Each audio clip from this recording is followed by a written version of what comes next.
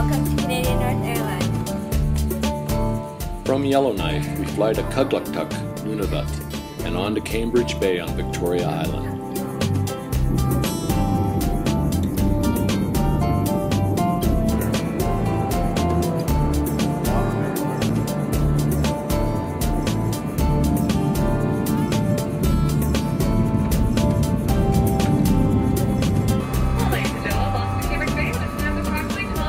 By this time, most of the other passengers on the plane are fellow anglers for the week, and when we finally gather in the Cambridge Bay Airport, we begin to hear amazing stories about where we are headed.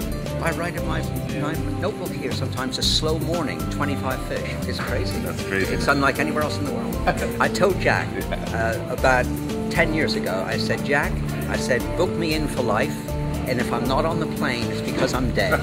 There's no doubt this is the best fly fishing in the world, and it's the best kept secret. Very, very small run, lasts for about 2 weeks, but on its day, it's fantastic. Wow. Cambridge Bay is a tough little town that endures months of extreme cold and